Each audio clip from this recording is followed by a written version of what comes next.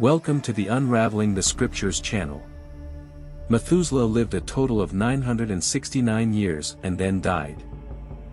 After he fathered Seth, Adam lived 800 years and had other sons and daughters.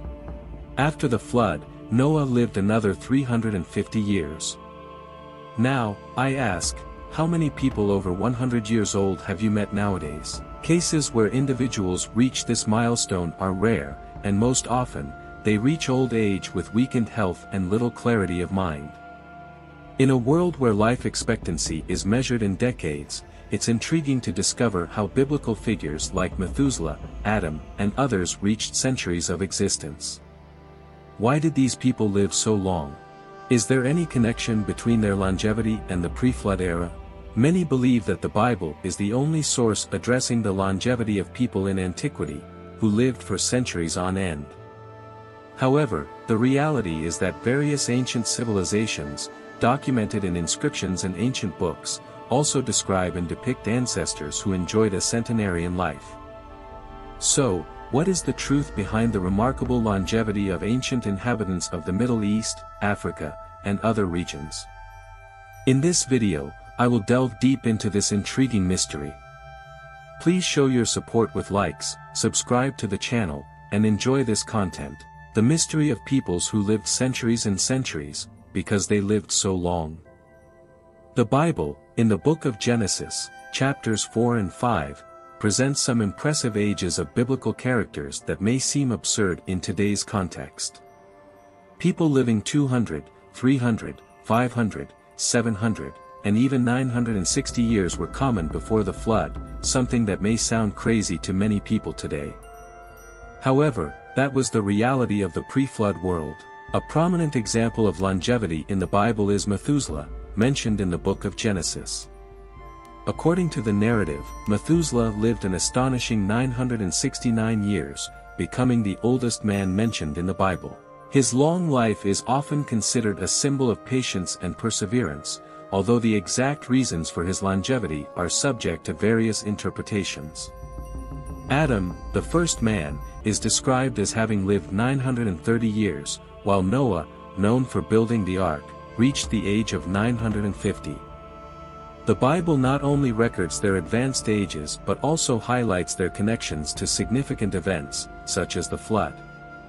Interpretations of these stories range from symbolic explanations to more literal approaches. The long lives of biblical characters are often associated with spiritual and moral lessons.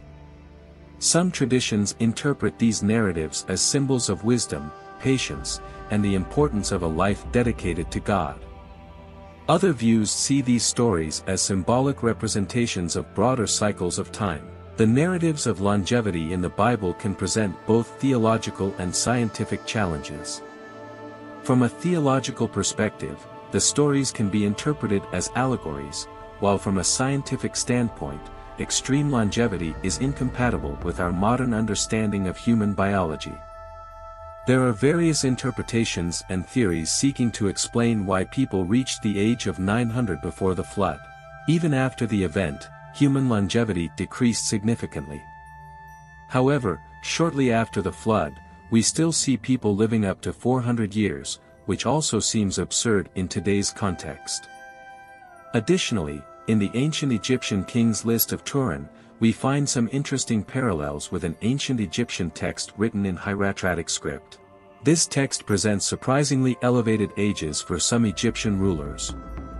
According to Manetho, the oldest king of Egypt was Narmer or Menes, usually dated around 4400 BCE, with a remarkably long reign and life. This information is intriguing, especially when confronted with archaeological findings indicating that many ancient Egyptians had relatively short lives. However, there is evidence that some ancient Egyptians enjoyed remarkably long lives, living for many, many years.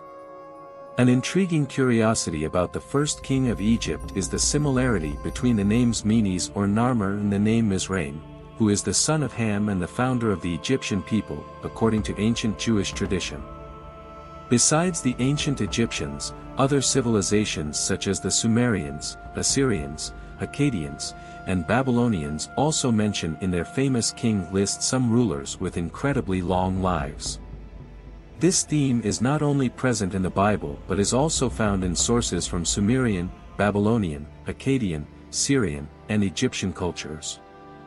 These sources recount similar stories about individuals who supposedly lived up to 900 years. The Sumerian kings list records not only the location of royalty and some official rulers but also the duration of their reigns. It is believed that the right to royalty was granted by the gods and could be transferred from one city to another. While some kings on the list are considered purely mythical, others are accepted as real historical figures. The duration of some reigns is remarkably long, reaching excessively large numbers in some cases. In the list, we find a single mention of a woman who became a ruler, called in Sumerian Kugbau de Kish. She is recognized as the tavern keeper, and her reign is described as lasting about 100 years. To reign for such a long time, it would be necessary to live for many, many years. In the list of kings, rulers, ancestors, or even deities before the flood, they are often considered legendary, mostly seen as deities. A particularly surprising aspect is the longevity attributed to them. For example, in the list, we have Alulim, who supposedly reigned for an incredible 28,800 years, a number that may seem absurd.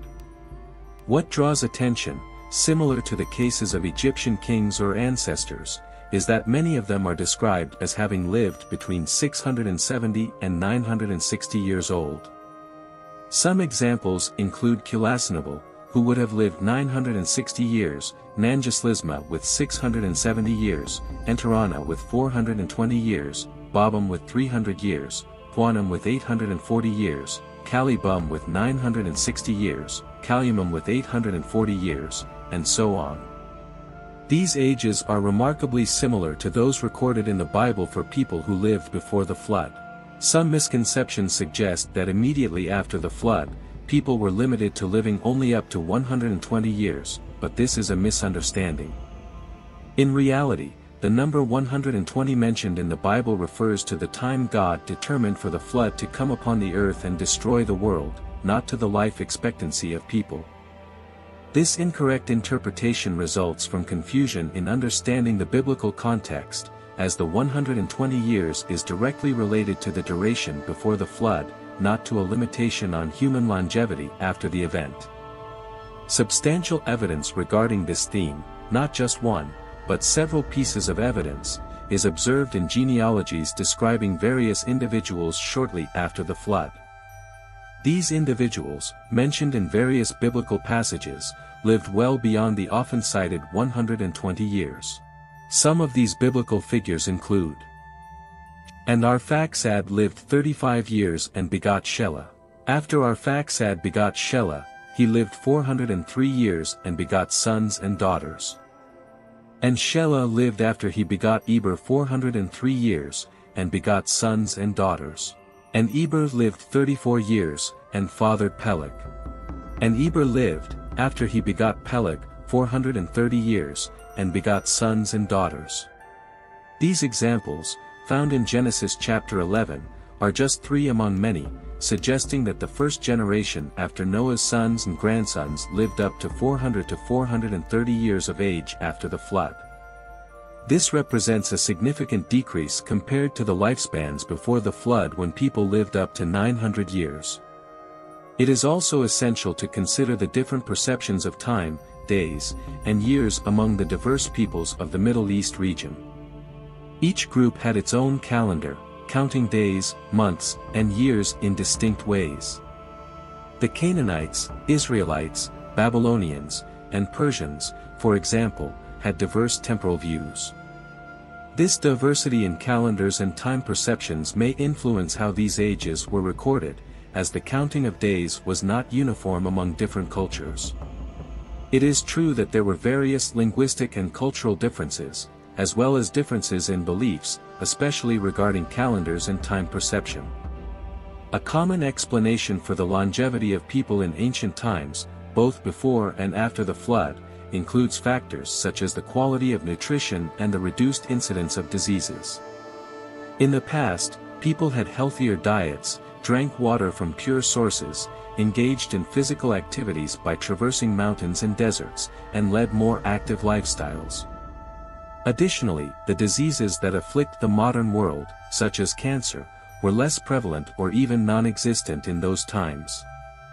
The Earth's atmosphere is also pointed out as a factor, suggesting that people received more oxygen and, consequently, lived longer without experiencing accelerated aging. Other theories exist, such as an explanation related to the genetics of humanity's patriarchs, the sons of Noah, Ham, Shem, and Japheth. Tradition indicates that Noah lived to be 600 years old, and the assumption is that his sons likely lived to that age or at a maximum of 700 years. As there are several theories and interpretations on this topic, it is clear that longevity in ancient civilizations is multifaceted and subject to several explanations. Leave it in the comments, which theory do you believe in? I hope you enjoyed this video. Everyone stay with God and see you soon.